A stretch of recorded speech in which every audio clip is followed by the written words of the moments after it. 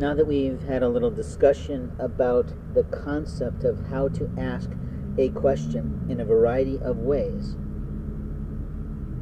how can I serve you today? How can I help you be served by my corporation today? We have to be willing to listen for the answer.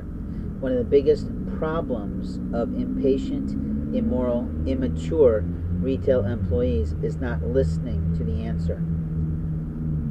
The next step in that process of an employee greeting someone in a store is to ask the question of, would you like me to take you to that department, or would you prefer to find it on yourself?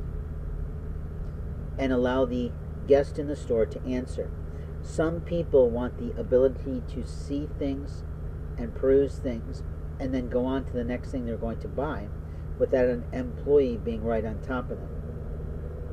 Now, we recognize under the concept of store security that sometimes it's okay not to ask that question, and sometimes it's better to take that person who might be of dereliction of mind to that area, in theory, to impede the potential of a gross misconduct of a guest in a store, which is theft.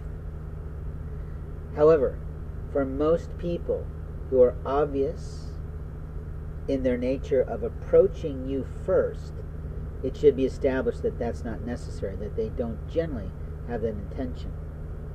So what I can tell you with regard to the constructs of conversation and convention between the consumer and the employee, that the next few steps after that process might be something simple like, now, is that the only thing you're looking for today, or will you be just kind of perusing our products today, so I know how to interact with you through the rest of your visit to our store?